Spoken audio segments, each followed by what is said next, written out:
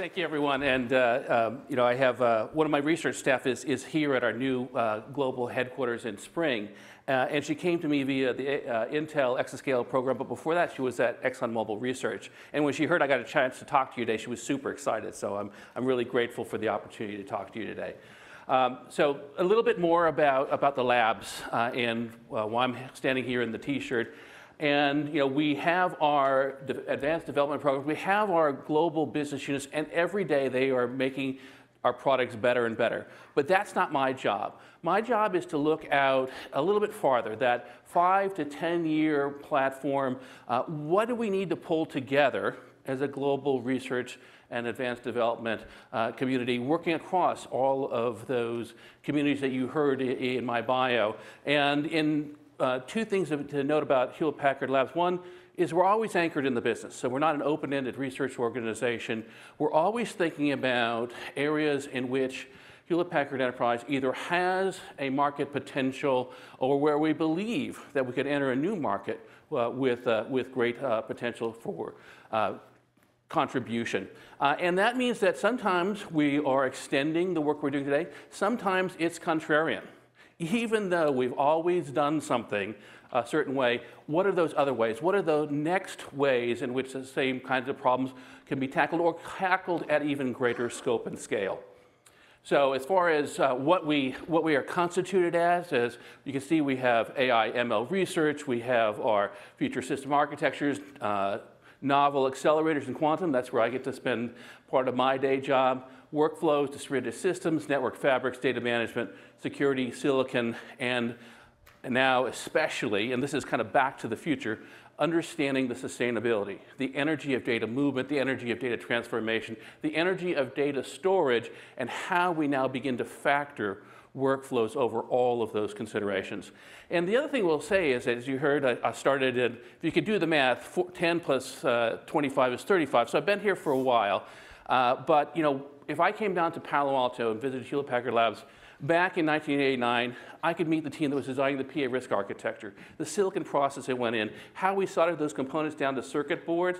Above that, operating system, libraries, middleware, HP terminals, HP disk drives, HP printers, very vertically oriented. And that meant that innovation, Hewlett-Packard Labs could go directly to our design teams, directly to our manufacturing teams, directly to our global services and support teams. Now, the innovation ecosystem is global, diverse, vibrant, and so much more complex. Someone at Labs has a great idea. Okay, great. Well, first let's see, you can get that introduced to TSMC. That's a challenge. Then, can you get one of our semiconductor partners to adopt it?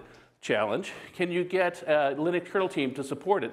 There's another challenge. Can you get an open source framework to embrace it? And then it's ready to become part of our product. And that's really where I get to spend most of my day job, is understanding for something that's 5 or 10 years out, how can we pull together ingenuity, business opportunities, and then make the case for investment, when investment isn't just going to talk to my CEO anymore. It's talking to global design, academic research, government communities at the global scale to talk about how we're going to really pull these things together, not make those reasoned, not risk-free, but reasoned investments in how technology is going to progress. So first we're going to talk about pull out our telescopes and take the big picture view, and the second half we'll talk about the fine details and how we mesh these two extremes together. So first megatrend, the appetite for compute is voracious, and it's really the entire span. Data, in 13 years, 70x capacity, 20x capability and bandwidth, compute. 13 years, we got from petascale to exascale. Models, in 10 years, 8,000x model size and 100x more models. And if you look and sort of aggregate all those things together, 300,000 times more compute consumed in the decade. And we're gonna get to a slide in a second where we'll see this is sort of at the emergence of AI, but now that AI is seeing ubiquitous potential adoption, we're going to see all these things and go through the ceiling, and that either means you're going to hit the ceiling or you're going to change course so you can avoid it, but something's going to happen. And And I think specifically for this group, and we'll hear, we heard for those of you who were available for the BOF this morning, it's like, oh yeah, preach, brothers, because the same themes we heard, AI is a supercomputing problem, and so the question is this a kindred spirit? Are we going to be able to ride a tailwind, or are they going to consume all the oxygen and leave nothing else, and then they'll move on to something different, and we'll all be wondering what just blew past us. The second mega trend is, and look at the middle of this, is it's not just about simulation and modeling anymore. It is this overlap, massive data analytics, massive simulation and modeling, and then that last piece, that artificial intelligence and machine learning. And I guess I will continue to underline pervasive on all these things. It isn't just that I'm using a great little discriminative model or a predictive model to replace and substitute out one way of doing a calculation for another. Using the models and the capabilities predictively to run the infrastructure at superhuman levels of efficiency, incorporating the models all the way down to the sensor so that the intelligence and the agency of the scientist and the researcher is down there inside of the hot zone, inside of the tokamak, inside of the telescope. So understanding that ubiquitous use of AI, ML, as well as governing not only how we gather the data, how we discern the data, how we shape the data, running the physical infrastructure, running the campaign of modeling, but in the end also getting us those insights. You imagine that AI sitting on your shoulder, the digital muse that keeps tugging at your ear and say, hey, did you notice? Did you notice this correlation, that correlation? Not that they will replace the scientists, but they will augment the scientists. And this is going to be one of these generational changes that we'll see. And so just imagining, what does it take? And then for us, the real question is, what is it going to cost? What is it going to cost in terms of infrastructure, energy, training for us to embrace the possible future of completely augmented science and engineering, completely augmented research and leadership teams, manufacturing capabilities? So there's going to be there was the then and there will be the now. But the question on all of this is, can we afford to inference that much? Large applications that are emerging and this capability of pulling all these things together to have that exemplar of massive data analytics, massive simulation modeling, and that ability to utilize pervasively AI, ML. We're looking at these first pioneering applications that are beginning to pull all this together. So the first one, digital twins, data center, fusion reactors, weather, climate, manufacturing, more real than real. The thing that's amazing, if we can get to the linking, the massive sensor data coming in, constructing that digital twin, is I can put the printf statement in the simulation. I can't put it in the cell. I can't put it in the reactor. So that ability for us to reason over the simulations and have those digital twins mesh together and using them interchangeably and with confidence is that first example of something that's going to stretch all the way out to that messy, vulnerable edge, all the way back to our very benign data center with our high-performance computing simulations, and knitting them together and understanding that calculus of variations. How much should I compute out there on the edge? How much should I pull back to the data center? How are we going to solve the laws of physics, the laws of economics, and our own human law in order to solve a problem? And realizing now I'm doing all this while energy is dynamically priced, and the understanding, is it better for me to run this now or in 10 minutes? How can I understand and reason over that calculus of variations in how I will reach a conclusion based on incredibly varied constraints that we just aren't used to yet? Second, those streaming instruments, massive amounts of information flowing, whether it's the square kilometer array, whether it's an array of genomic sequencers, whether it is all the sensors clustered around that next particle experiment, incredible volumes of information thrown off so fast we could never hope to speculatively backhaul all that information to a centralized location. And even if we did, we would find ourselves unable to deal with all of that information in one place. Understanding how we then use that intelligence and discernment of the scientists and being able to push it all the way out to where the sensing is happening. So in millimeters, in nanoseconds, they are sifting through irrelevant noise from that insight that will lead, to that next human advancement.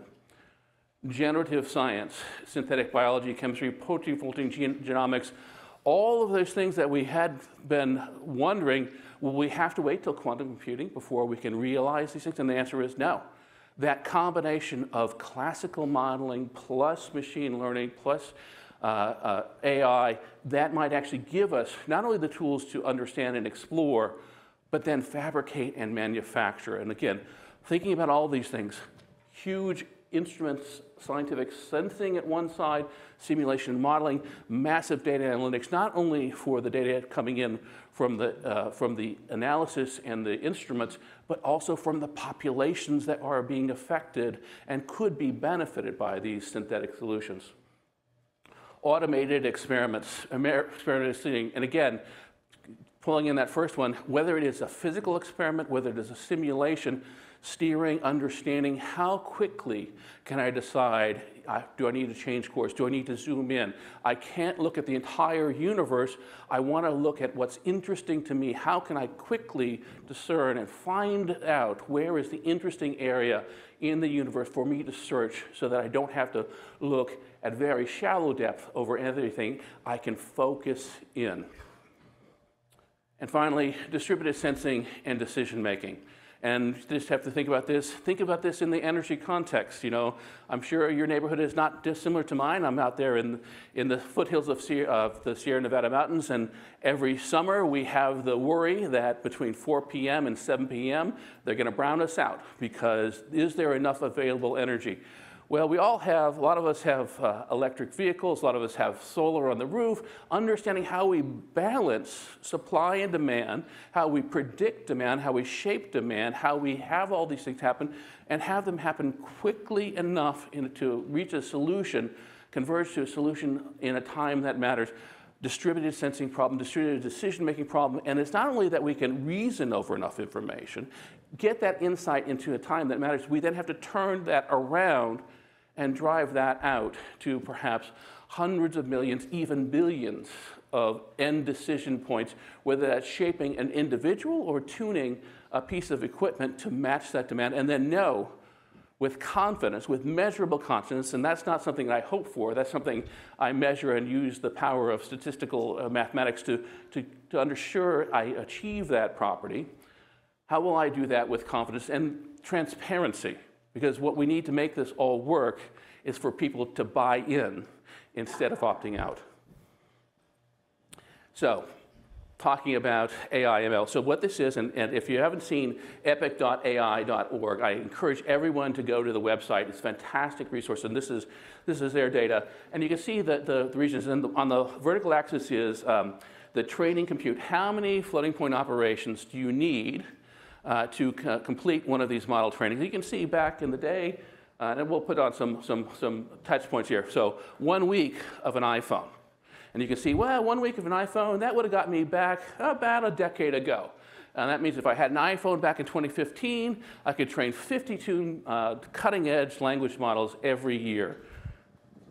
Now we'll throw in, and we heard from Dan that this new 8 GPU server is going to cost you $98 an hour, or $1.5 million for 3 years. Yeah, so if for a week, that's $16,000, you can train one of the models. You can see again where you cut it out, and that is just barely touching the foundation model capacity. So again, thinking about that ROI, you just spent $16,000 in a week of time to generate a model one time.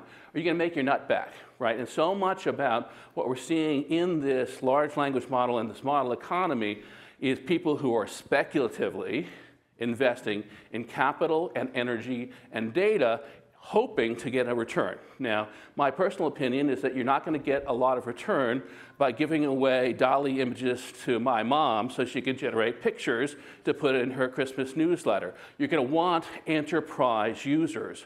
But the thing about enterprise users is they have risks that they have to mitigate. Understanding fitness for use for any of these is a huge question right now. So let's throw in the next one. Okay, there's Frontier, and you can see Frontier for a week, and there's still some triangles above that line. And we'll throw in this last one, a potential, the U.S. executive order on AI. And they're having conversations, Department of Commerce is asking for opinions, and one of the opinions is there a red line above which you should let the government know if you're training a model with this capacity.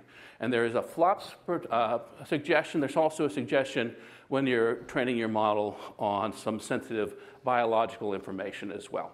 So understanding all those, and again, this is a ceiling. The question for all of us is, given these ceilings, given the incredible capital and operational costs, but this is where the money's flowing in. For traditional high-performance computing, who might actually care about all 64 bits of a result, is this a tailwind? Is this a headwind? Is this orthogonal? Is this going to leave us all gasping for oxygen?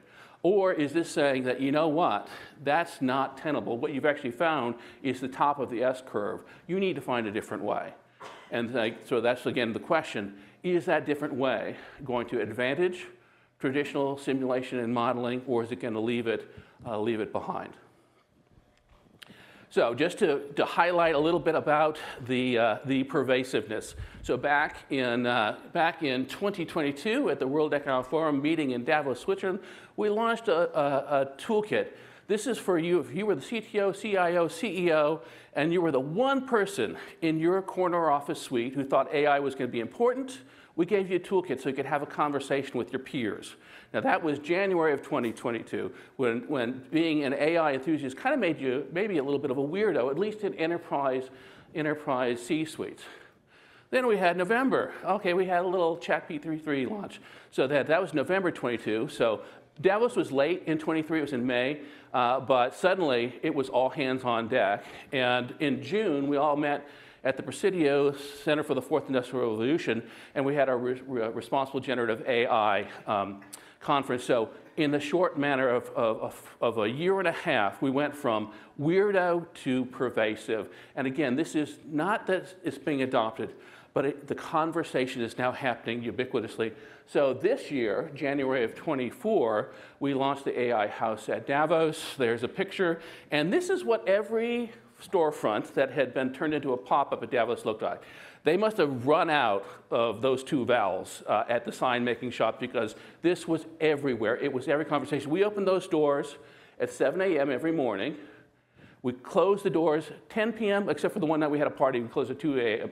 It was absolutely full, and it was an incredible, diverse cross-section. You know, it's almost a joke. What do you have when you have a panel session that has a princess, an astronaut, and a Nobel laureate all talking about AI? Again, want to emphasize how ubiquitously this is being considered, and again, the energy and capital and operational ramifications of satisfying this demand. Even if it is a bubble, we're going to have to live with when the bubble bursts. If it's not a bubble, then we have to live with that outcome as well. So one thing that I found myself repeating over and over this week was this formula: AI is disruptive. Yes, it won't replace put your profession there, but professionals who understand and adopt it will replace those who don't. And I think that is what people's mindset is right now. That is why there is this FOMO. AI is an overnight sensation, 60 plus years in the making. We finally had that convergence of capability and opportunity to digest literally all the world's information. And yet we left with the question, is this in fact still not fit for use for any particular application?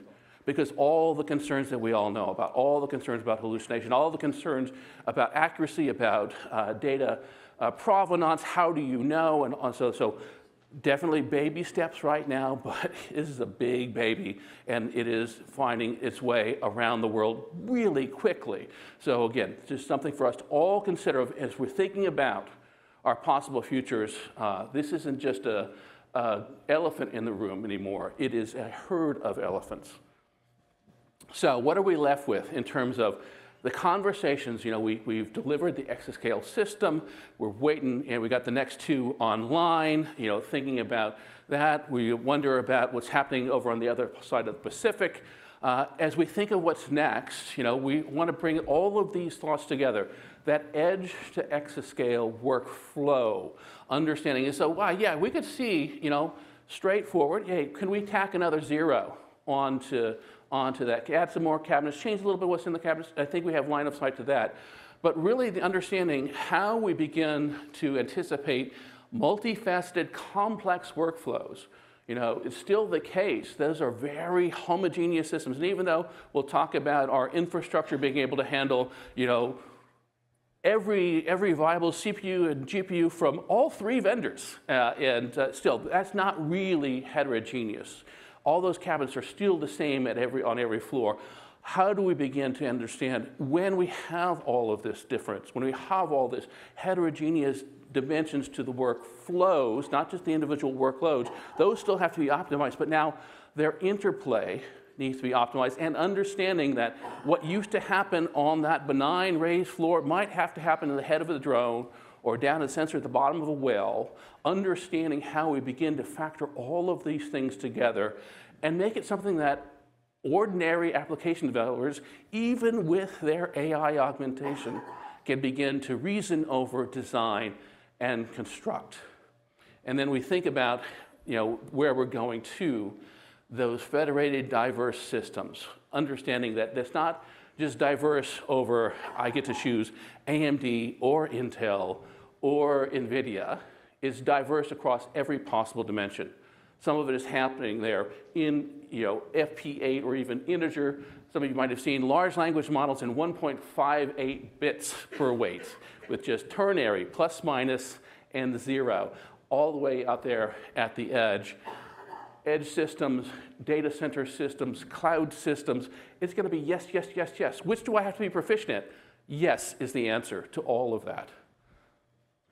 So that was the picture of those big mega trends, the trend towards ubiquitous edge AI, the trend towards edge to cloud to exascale workflows, understanding how we begin to reason over incredibly dynamic energy and material inputs, understanding the full complexity and weight of data movement and data computation and data storage, whether that's happening all within a single super chip or it's covering the globe, being able to reason over those, operate all of those complex systems at superhuman level of efficiency.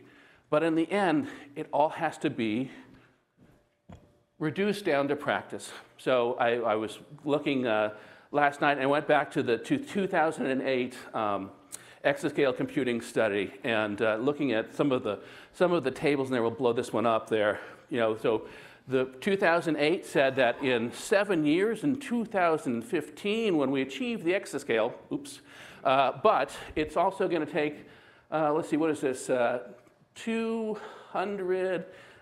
Component count, 223,872 microprocessors. So that's a big number. And the fabric that's connecting them up, similarly big. And so if we move from there, and then we think about, this is what we were proposing back in 2017 for our exascale and multi-exascale architecture at Hewlett-Packard Enterprise. We'd made some decisions. All liquid cooling everywhere, needing to remove that out to achieve not only the heat density transport, but the physical density to make any of those fiber runs possible. We also were banking on a novel fabric, so moving towards a memory semantic fabric, all photonic down to the chip. We bid on all 3 programs, and of course, we lost all 3, and so we did the next best thing, which was to buy the winner. So bravo to the Cray team. But again, reducing this from architectural principles, well-reasoned engineering plans, to getting something up on the floor, I don't think it would have been possible if we hadn't actually had the Hewlett-Packard Enterprise team, the SGI team, the Cray team all come together to achieve this outcome, which was, it was quite impressive.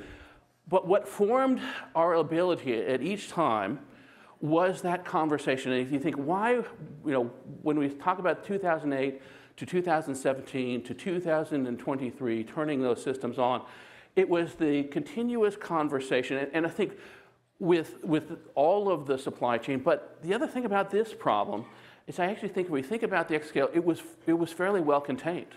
It was do what you're doing now 1,000 times better, and here's your budget for energy. And can you make all the physics work? Can you make the economics work? Can you solve all of those elements of the equation? And you know what the application is. Here's your benchmark. And so it was certainly fantastic engineering at every level, from the lowest level semiconductors all the way up. But in some cases, in retrospect, it was done individually. It wasn't done necessarily holistically. And I think that's why I wanted to talk, when I talk about the microarchitectures, is to introduce you to the International Roadmap for Devices and Systems. So this is a roadmap. So when that original report was written in 2008, if you go back and look through the references, it references extensively the International Technical Roadmap for Semiconductors. And that was the international community, and it was the successor to the National Technical Roadmap for Semiconductors, and it was all of those low-level details. What should I expect in feature size over time? What should I expect out of memory? What should I expect out of compute? What should I expect out of communications? And it went all the way up to essentially the gate level and a little bit of the packaging. And what the team realized as they began to move forward, and this was done in conjunction with the International Rebooting Computing effort that came also out of the IEEE Computer Society, is we need to get these communities together because we no longer have the luxury of solving each of these elements individually and then concatenating the solution at the end. We need to begin to embrace holistic co-design, and that is why at the very top of this, so at the bottom is all the people you know and love: lithography, yield enhancements, metrology, health and safety, and material science, all of those low-level things, but then they fill into the middle level. Outside system connectivity. How do we move information around? Whether that is between campuses on the globe, between racks in the data center, between chips on the board, or between chiplets on the substrate. More and more. How much more can we count out of CMOS lithography? Beyond CMOS, what do we do? And when should we be entertaining more novel technologies? C-QUIP is quantum packaging and integration. Think about those incredible Grace Hopper super chips from NVIDIA, that ability to pull together things and engineer what we used to do at the data center, then we did at the motherboard, now accomplished at the substrate, and on, those infrastructure IoT, a new layer about that next level up, but then at the top, applications and benchmarking and systems and architecture, and I get to actually co-chair the systems and architecture community. But what we do, applications and benchmarking, is giving us that information about what will we need to compute. Those algorithms, the kernels, and understanding about what is emerging, what new workloads, and we'll talk about that as point workloads. But then systems and architectures, my community, we begin to apply boundary conditions. We say, okay, we know what we need to compute. Now where's the where? Where's the how?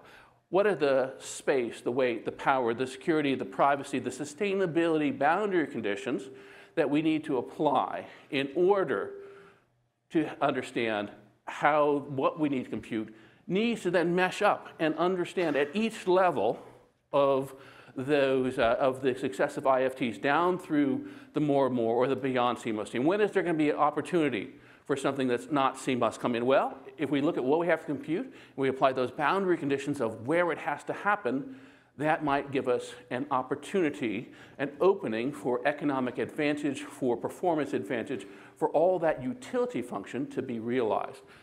And we look at this over 11 different design envelopes from tiny little sensors all the way up through exascale HPC, megaton, or milligrams to metric tons, millimeters to kilometers, microwatts to megawatts, incredibly diverse set of boundary conditions that we begin to apply. And when I think about those HPC workloads of tomorrow, they're going to utilize this entire table. They will utilize all of these things. We had the question during the BOF about embedding inference. And even 10 years ago, I had a conversation with a real estate developer, and he was used to developing tech campuses. And he wanted to know, how many flops does he have to have underneath each desk? How many flops should he have at every column on the pillar of the floor? How many on the base of each floor? How many in the basement of the building? Because what he wanted to know was low latency inference flops. How many and how dense? How dense should we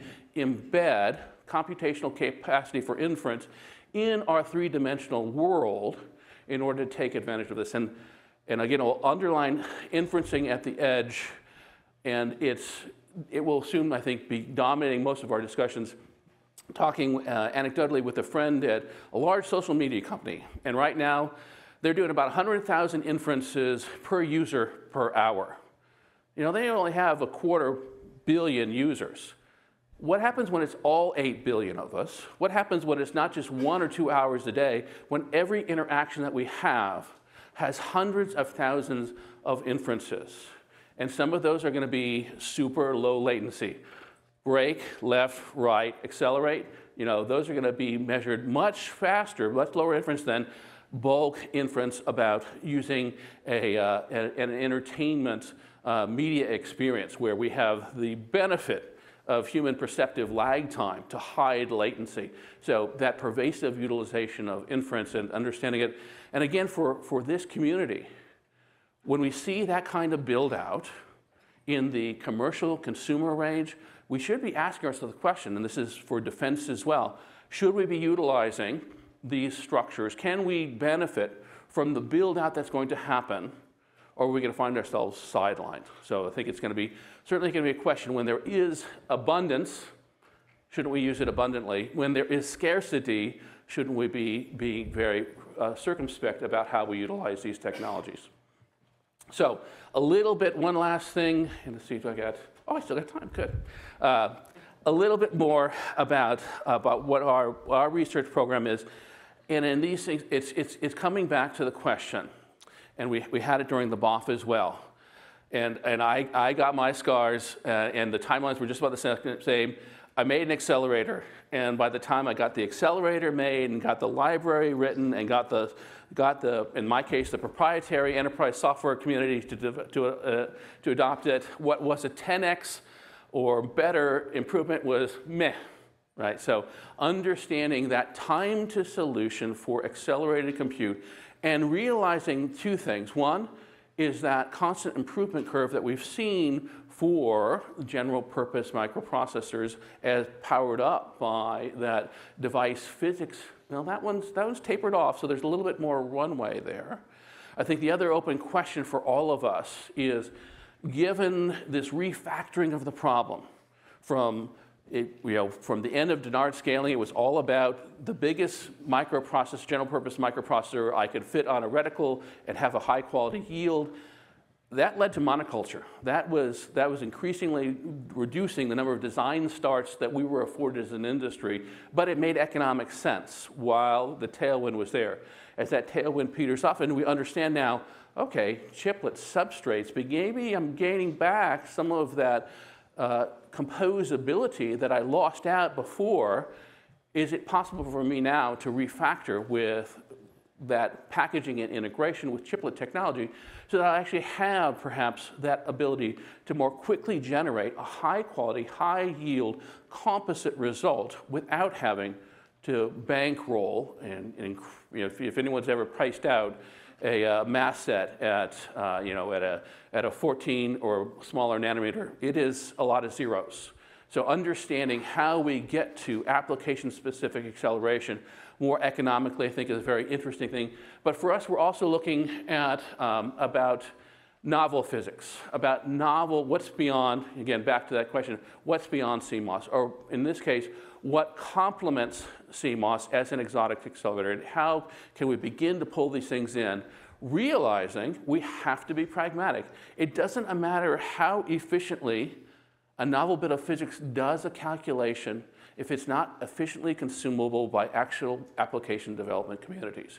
But again, hey, now I actually have AI augmentation in the application development, maybe all these things will converge into a way in which I can take advantage of a narrower window of opportunity. One, the window might be opened up broader because the general purpose solution improvement is slowing down. Gives me a little bit more time to recoup that NRE cost for value. But also, can I understand how will I utilize these technologies to bridge in so that I don't have to do all this work all over again and can end up with an interesting result. And so for us, understanding all of these elements together, the automata processing, deep neural networks, quantum inspired, those are our novel experiments that we're doing in labs in terms of physics-based acceleration. But then all the pieces together, what is that packaging? How can I package this together in a way that is economically viable? How can I understand how to bridge this in with architectures? What do I need to gasket around to make this enough like something you've already seen, whether that you is someone who is integrating on the circuit board, you someone who's integrating at the rack level, you who is integrating at the software package level, so that it is something that enables me to fit in, but not compromise the potential of a novel approach. And finally, that software stack. How can I begin to reason over not individual accelerators, but deal with them as a class? You know, several years ago, we were working with Professor Leon Chua from Cal, who you had predicted, you know, the memristor, this fourth device. He's the father of nonlinear circuit analysis, and you know, when he was early in his career, he had novel semiconductor device. He spent 2 or 3 years developing one device, got the model perfect, and then realized that by the time he had finished, there were 10 more novel devices. So he had to take that step back and say, you know what, rather than deal with this as one, can I develop the meta class? And I think that's part of what we're doing here. Now, the last piece that we'll talk about, and in fact, to the most exotic of possible accelerators, and we'll quote Professor Feynman here and his motivation, 1982, and here we are in 2024, so that's 42 years later, and still not quite there. So this has been a technology that's so entrancing because of the potential for engineering systems at the quantum mechanical level. And for us, we're trying to understand, in full disclosure, we had a low-level quantum qubit development team 10 years ago, and they were staring down their microscopes, and they could see their nitrogen vacancy on diamond lattice qubits. What they didn't see back 10 years ago was a path to enterprise value.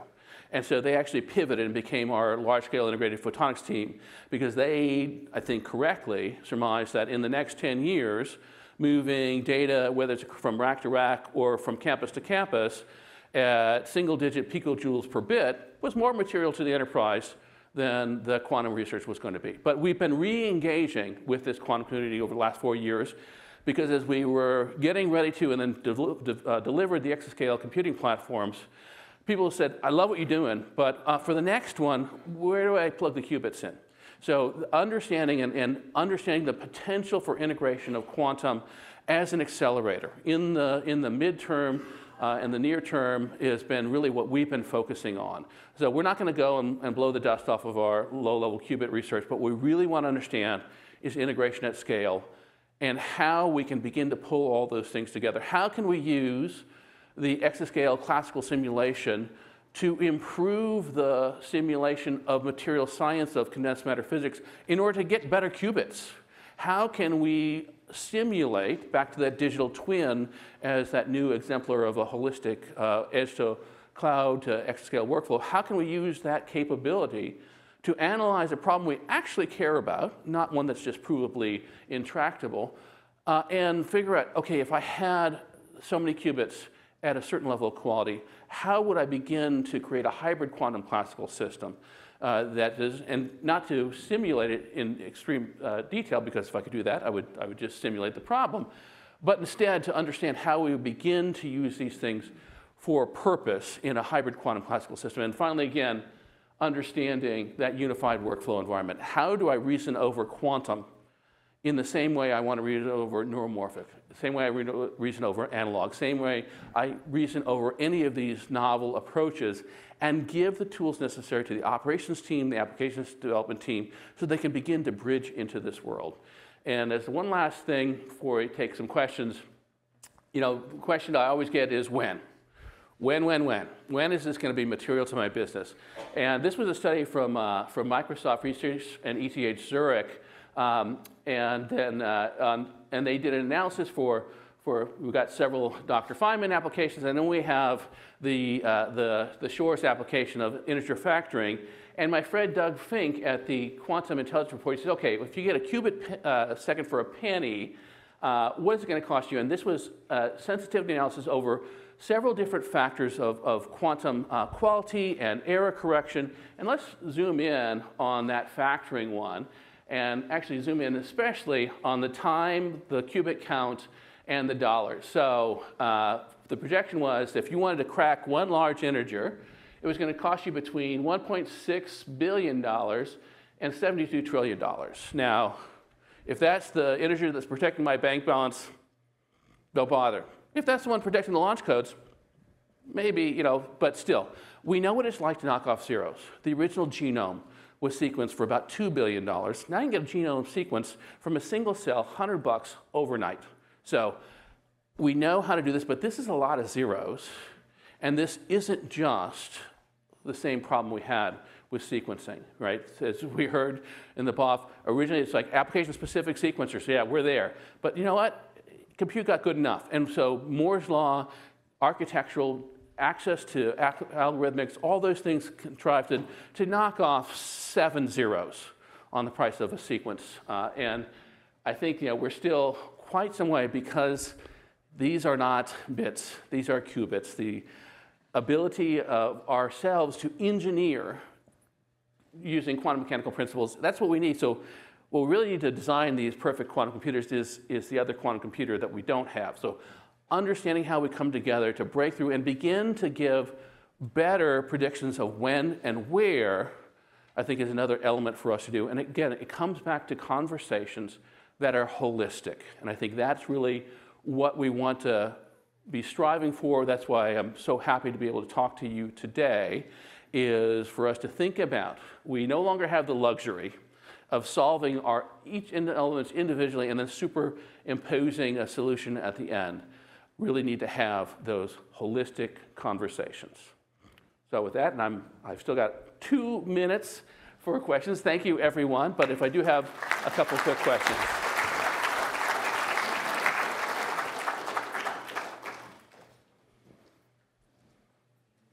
If not, then we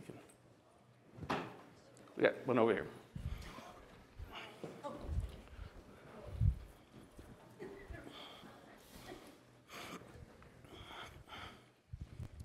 Hi, Melinda McDade, retired from Dell February 4th of this year. And I was not able to make the conference last year, but I just want to make a couple of points and then ask a question. I was doing SCADA systems on offshore production platforms for safety and flow line reading in 1979, and in 1990, I don't know, some of y'all may know Jorge Pita. I was working at Mobile, and I helped him develop this genetic and neural net code for equity prediction. He saved Mobile so much money, it's incredible. So but it's really cool to see the evolution, how things are going, going forward. And I really enjoyed your talk. My question is, well, first of all, I think data has been the key, and integration has been the key to making good business decisions. But the question I have is, I believe that people right now are misusing AI, the term AI. It's almost like cloud was, and how do is it education we do? How do we educate people on what it really is? So I think the point is very well taken about what is this, and one of the most valuable things that I personally got from our acquisition of Cray was the Cray Government Affairs team, because being part of the conversations, because it's not just technology. It's a policy conversation, and educating people who, they have a vision, and it might be remembered from something they saw as a kid about an electronic brain, and they're still walking around with that model, and they're saying, no, this is really just prediction based on statistical analysis of the input data. It's only as valid as that. So I think education, and I was given a formula very early in my career at HP. For us at Hewlett-Packard, quality is fitness for use as defined by the end customer. And the important thing about that is it cannot be unilaterally declared. It has to be a conversation. It begs conversation. It begs empathy of the end user. And right now, people have speculatively put enormous amounts of capital and operational investment, data that they got from don't ask me where, to put into these models, and then they're coming to enterprise and say, hey, pharmaceutical company, how'd you like to use this model? And you're like, oh, I don't know, because, and it's the same thing for us. We're a global Fortune, I think 150 still, company. We have people all over the world. That means a world full of jurisdictions. Understanding, it's a great thing to say, give me a picture of a grizzly bear riding a motorcycle, jumping over Shark Tank, and make it in the style of Picasso's Blue Period. And you get the picture back and you're like, damn, that's a Picasso. That's fantastic, but it doesn't mean it's ready to be incorporated in the business processes of a highly regulated, publicly traded global company. And right now, that's that question. Fitness for use, and having those conversations, both with the people trying to sell to us, the people who are investing in the capital and operational costs to produce these models. Are they fit for use for particular uses? And I think that's a conversation that we need to be having out loud. That was the most positive conversation about that responsible generative AI working session at the WEF, Center for the Fourth Industrial Revolution. The first time I think some of those model generators heard from a potential user community about what fitness really means.